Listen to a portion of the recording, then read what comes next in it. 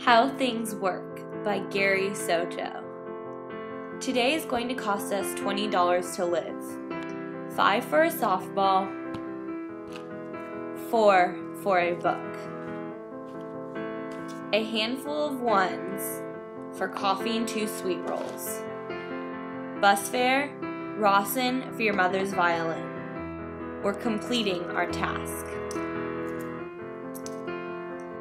The tip I left for the waitress filters down like rain, wetting the new roots of a child. Perhaps a belligerent cat that won't let go of a balled up sock until there's chicken to eat. As far as I can tell, daughter, it works like this.